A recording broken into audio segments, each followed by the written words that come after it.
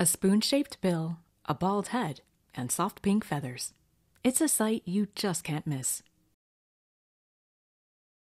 There are 6 different species of spoonbills in the world, with the roseate spoonbill being the only one found in the Americas. The other 5 are found in Europe, Asia, Africa, and Australia. To find this bird, head to the coast of the southeastern United States, Mexico, Central America, or South America. They are wading birds, foraging in the shallows of fresh, brackish, and salt waters.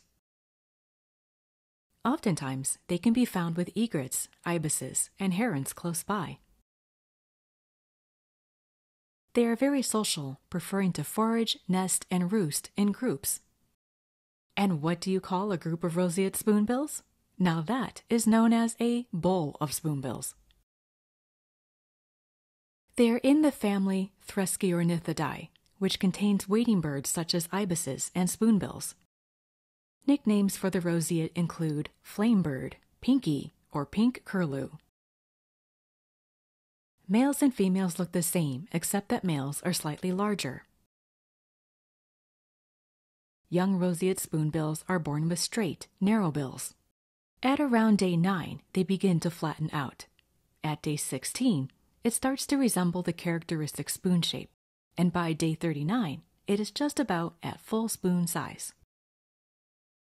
They are sometimes mistaken for flamingos, but when placed side by side, you can clearly see the difference between their bills, neck length, and overall height. Their preferred diet is small fish, shrimp and other crustaceans, and aquatic insects. Upon closer inspection, one might wonder how it is able to see these critters in dark water, or how is it able to see prey if it is kicking up mud and sand as it walks? This is where their unique bills come into play. They aren't looking for food by sight, but by touch. They hold their bills slightly agape, moving them from side to side in wide, sweeping arcs. Once prey touches the bill, it snaps shut, and with a quick backward flick of the head, it throws the food back and swallows it. The wide, flat bill provides a lot of surface area and is full of nerve endings to sense the prey while it forages. Of all the spoonbills in the world, the roseate is the only one with pink coloring. They get this from pigments known as carotenoids that are found in the food they eat. Here's how it works. Algae produce red, orange, and yellow pigments. Small fish, crustaceans, and invertebrates consume algae. The spoonbills consume these aquatic critters, which then produces their pink-hued feathers. So, are they born with pink feathers? Chicks are born with pink skin and white down, and they develop pale pink feathers while in the nest. There's a lot of variety in appearance among these birds. Young birds such as this juvenile have fully feathered heads, while older birds have varying degrees of baldness.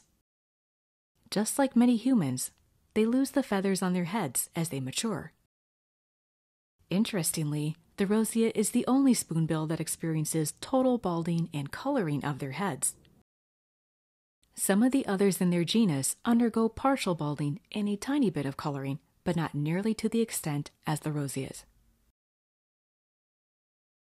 They undergo their first complete molt at around 14 to 15 months old.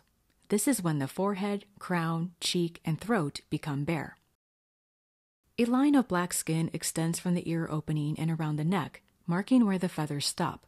The unfeathered skin may have hues of green or blue. The dusty pink bill of their adolescence turns to a dull green, blue, or grayish color. Their feathers become a darker shade of pink, and they may or may not have the beginning traces of the deep pink on the wings, also known as the carmine wing coverts. The second complete molt takes place around 20 to 21 months of age. At this stage, there may be further feather loss from the head, and even extending to the neck. The skin may become more green or a golden yellow. The area of black skin may widen or extend further down. The surface of the bill becomes rough with black mottling. The carmine on the wings becomes a more saturated, vibrant pink. They also get carmine streaks on the front of their neck, These particular feathers don't lie flat, but curl upwards. And lastly, they develop a patch of buff yellow by the top of the wing and also on the tail. With the different stages of plumage and variety from one bird to the next, there is no shortage of fascinating bird watching available with these birds.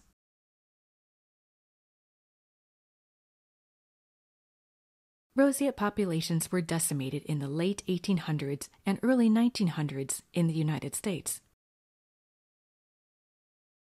Like their egret and heron relatives, they were victims of the plume trade. Not only were they collected outright, but their nesting colonies were greatly disturbed, plummeting their numbers down to near extinction. Since the Migratory Bird Treaty Act was passed in 1918, their numbers have made a comeback. However, they are still affected by changes to wetland habitat, which they rely upon to find food and successfully reproduce. If you are lucky enough to live near these beautiful birds, I'd love to hear about your experience seeing them forage, roost, fly, or preen in real life. Feel free to leave a comment down below. Thank you for watching. That's all for this time. I'll see you again soon.